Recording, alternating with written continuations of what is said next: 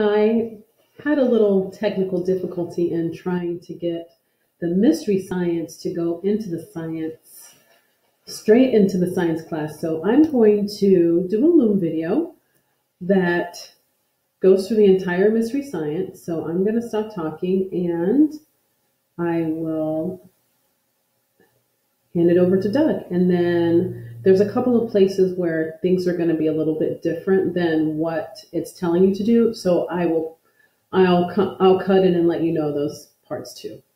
So I'm going to hide my face now, and I'm going to let Doug take over.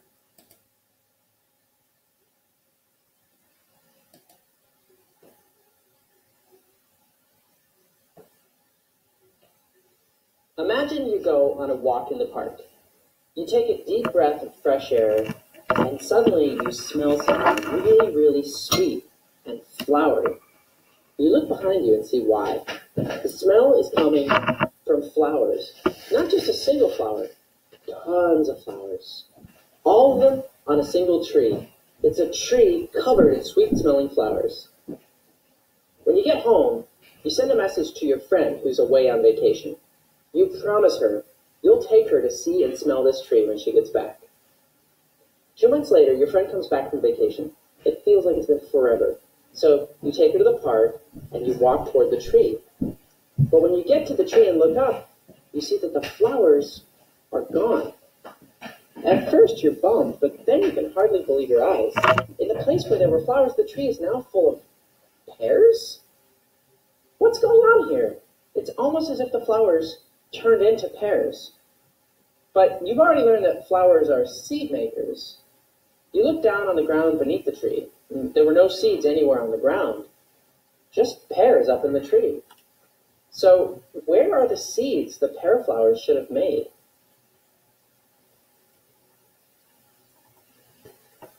So in your reflection journal, think about what happened to the seeds. Write what you think.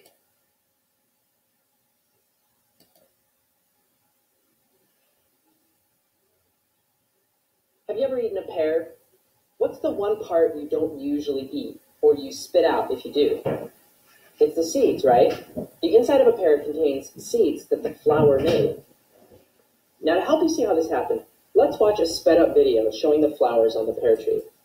This video has been sped up over 2 months.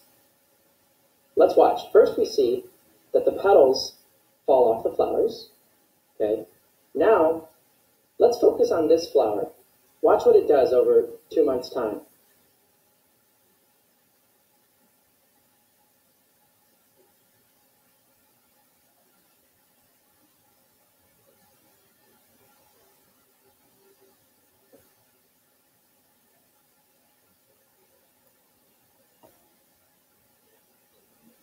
Okay, I'm going to pause and let's zoom in on this one and we'll keep watching it. Now, where the arrow is pointing shows where the petals in the flower used to be until they fell off.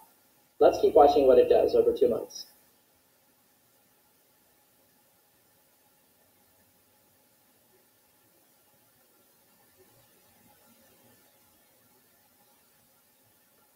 Did you see that? It turns out that the flowers on the tree turn into pears, and the pears contain the seeds on the inside. But did you notice that the whole flower didn't turn into a pear? Just one part of the flower turned into a pear. What part of the flower turned into the pear? Think about that and write that in your journal, what you think.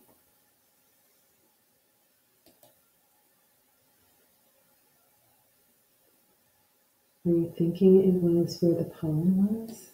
I was. You've already learned how flowers need to get pollinated. That's what has to happen in order for plants to create seeds. But once a flower gets pollinated, what's going on inside the flower exactly? Why is it that the flower getting pollen on its sticky stigma causes it to form a seed pod? Scientists got curious and so wanted to look inside the part that contains the sticky stigma. They cut open that middle part of the flower. They dissected it. And inside there, at the bottom of that long stalk that has the sticky stigma on the end, here's what it looks like when they cut it open. They found out that before a flower gets pollinated, there are tiny little eggs in there. You heard me right. I said eggs. These are plant eggs. Plants have eggs, just like many animals do too. Now, the fancy Latin word for eggs is ova. So the part containing the eggs, which we might call an egg chamber, and scientists call it the ovary. When a flower gets pollinated, pollen travels down from the sticky stigma into the egg chamber or ovary and combines with the eggs inside there. It's only once the pollen reaches the eggs that now they begin to develop into seeds, which can grow into new plants. So a plant's ovary or egg chamber, this middle part of the flower that's down below the sticky stigma, once pollen gets down in there, that becomes the plant's seed pod. But with a pear flower, something extra happened. Not only did the eggs in the pear flower's ovary become seeds, but the ovary itself swelled up into sweet, tasty stuff which surrounds the seeds. That's the pear fruit. The same thing happens with other fruits you know, such as an apple. Apple flowers start out like this, but once pollen gets onto the eggs inside their ovaries, they drop their petals, and the ovary of each flower swells up into an apple. Next time you eat an apple, stop and think about where the flower petals used to be. You know this is the stem. That's the part that grew off the branch. Notice how it's woody. And then if we look on the other end of the apple, we can see where the flower petals were. You can even see some leftover of them. You can use your imagination then and picture how the apple is just part of the apple tree flower. The flower petals were right here. And this part, what you call the apple itself, is the flower's ovary. Inside the apple, we see the seeds which were growing inside the ovary. Let's check out one more example of a fruit you know. See this flower? You can see the ovary is starting to swell up. Can you tell what it's going to be? Let's fast forward a few months later, when the flower has dropped its petals and the flower's ovary has fully swelled up. Are you ready? Yay! It's a watermelon. Crazy. Did you know that watermelons begin as flowers? Yep. Every fruit begins as a flower. And don't forget, flowers are seed makers. You can see the seeds of the watermelon right here. In fact, you can always tell if something is a fruit by cutting it open and looking for seeds. A fruit is a tasty container full of seeds. But not all plants grow tasty containers around their seeds. Remember these? These are the ovaries of what was once a maple flower. Some plants grow delicious fruit around their seeds as the ovary swells up, like apple and pear trees. And other plants, like maple trees, the ovary is not tasty. Why do some plants grow delicious fruit around their seeds? What's the point? Take a moment to think, and I'll pause for about 30 seconds before I hit the hint button.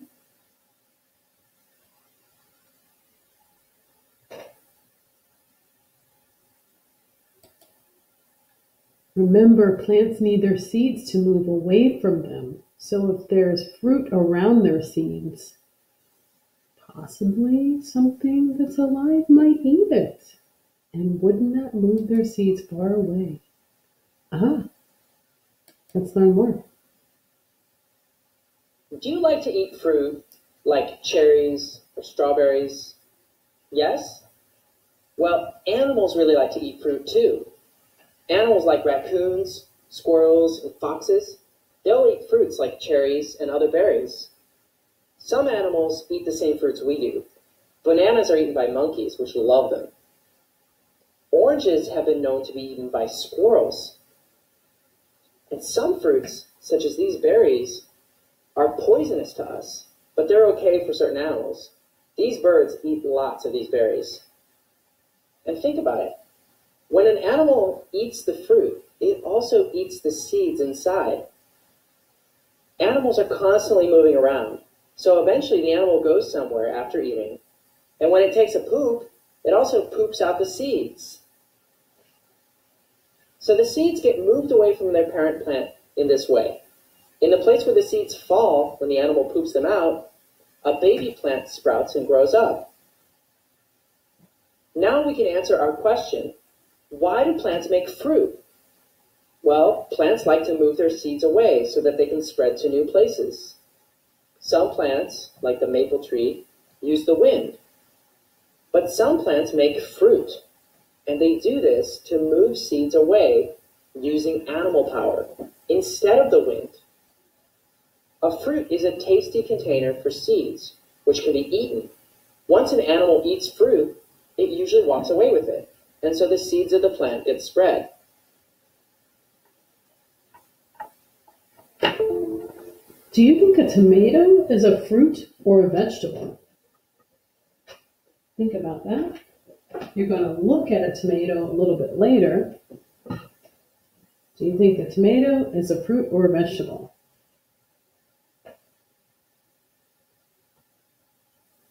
It depends whether you ask a scientist or a chef. Find out more in the next video. And actually, after I'm going to show you guys some real tomatoes in the video that's below.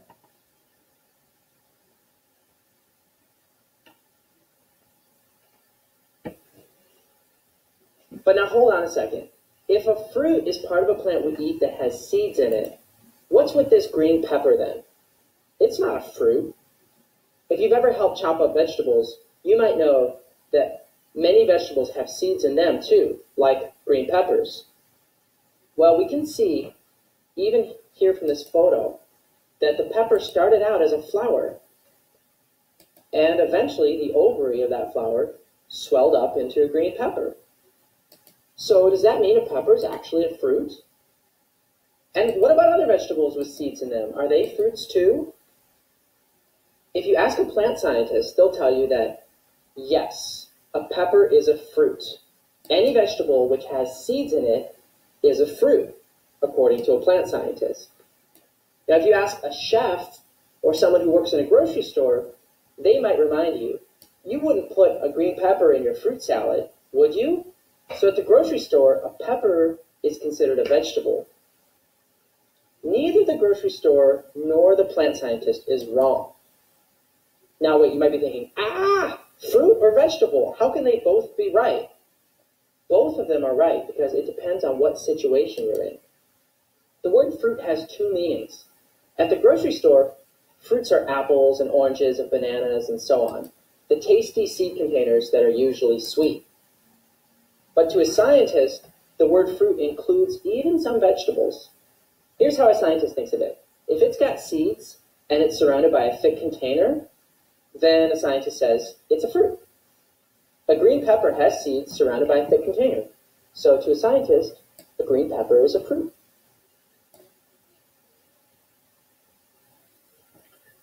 All right, so here's the part that's going to be a little bit different. Let me open up the menu. Okay, well, you should still be able to hear me. On this part, I'm going to show a few more slides, and then I want you to pause and go into the video that I'm showing you and make sure you have your science Kami document open. So you're going to need to leave here, and you're going to need to, let me go into the science. You need to leave here. The video that I'm making right now is going to be at the top here, but then you're going to need to come in and get this link for the science assignment. That'll open up in another tab, and you're going to watch this video in order to do the assignment, and then you're going to want to go back. Oops, that's not it. And finish the mystery. Okay, so you want to click that link here. See that blue hyperlink? That means that's a live link. That's going to give you the Kami assignment. Then you're going to look at the YouTube video that I uploaded that shows all the veggies. And then you'll come back to the mystery, science mystery, which is not here yet because we're still in the middle of it, but you'll see it very soon. All right. All right, now that you have your supplies, listen carefully and I'll tell you what's going to happen. Pay attention. If you don't listen, you won't know how to play. Here's how it's going to work. Your teacher's going to hold up 5 different foods, one at a time. With each food, you're going to decide whether you think it's a science fruit or a science vegetable. You'll do this by answering the first question on your worksheet. It's the question that says, what do you think it is? If it's a science fruit, you'll circle that. And if it's a science vegetable, you'll circle that. Don't do this now. Wait till we start playing and your teacher holds up each food. That's when you can guess what you think it is. Then, after your teacher has held up each of the 5 foods and you answered the first question 5 times, your teacher's going to pass out slices of each food. What you'll do is you'll take each slice and look carefully to see if you can find seeds. If you do see them, you'll dig them out with your toothpick. And then when you do that, you can answer the second question there on the worksheet.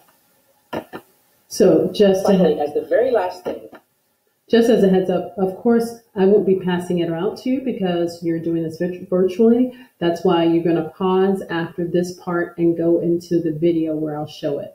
And the part where it says, what did the class decide? You're going to predict because we're not going to be able to discuss this until we get back together tomorrow. So you're going to predict what you think the class decided. All right. So we've completed the exploration and activity. If you want, next week, I'm going to go in and share with you why are some apples red and some green, and I might put some of these extensions there for the next week. All right, so that's the end of our science mystery. I'm going to end this Loom, and I'm going to upload this video to the science assignment.